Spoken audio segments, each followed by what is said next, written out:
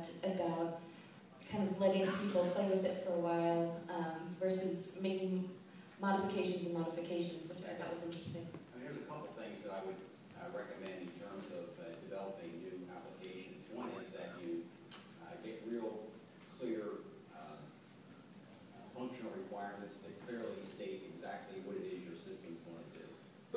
And that's really your roadmap to developing your system. I mean, it's pretty basic and simple when you think about it. If you're going to build a car, you lay out what the car is going to look like. And with building a system, it's the same way. I mean, you basically come up with the functional requirements. And a lot of people, I think, where they fail is they, building functional requirements is it costs money. It costs money taking time to make sure you do it right to begin with, and getting user sign-off. Getting your key people to look at those requirements and buy in and say, yeah, that's exactly what we want. Because typically, what happens is when you start building these applications, what happens is that you get halfway through it and you don't have real good functional requirements, and people say, well, that's not what I want. I thought I was going to get that. And then all of a sudden, your IT folks are going back and they're trying to redo. You have to understand that when you start introducing changes into a system through its development period, that it's going to cost a lot more money to go back and refit a change that is needed in the application than if you had taken the time initially to think it through and say, hey, this is what I'm going to need. So, I mean, that's one aspect, I think, that if you're going to build a system, that you definitely should consider. The other thing is that, consider phase one, phase two. A lot of people get wrapped up where, you get together, you get these committees going, and everyone's like, oh, this is going to be great. We're going to be able to do everything with this system, right? It's going to be able to clean the board, everything. And what happens is that you're building something that you don't really, cost-wise, you don't need. So, what I always think of it is like, look at what you're really going to get business-wise from it.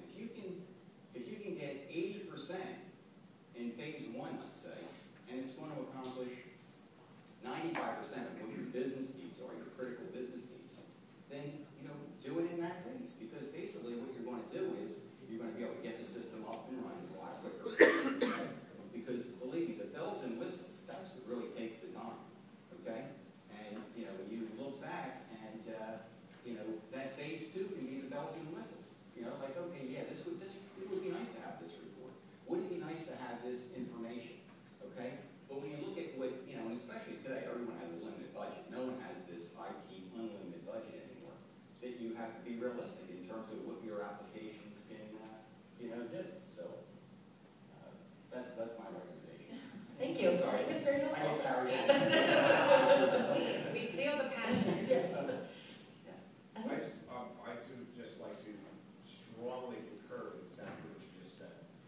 As a system provider, Delphi being a end-to-end system provider, with very large footprint in the MPL space and all the complexities of MPL and different ways of approaching it. We've had clients that have not taken your advice and have spent large sums of monies on modifications and very exotic configurations of the system, only to find out that once they're operating on the system and they actually understand what the flow is going to be, that they're really not necessary. And those modifications just sit there unused. So what we really try to encourage folks to do is to get that blueprint for the base system of what it needs to be.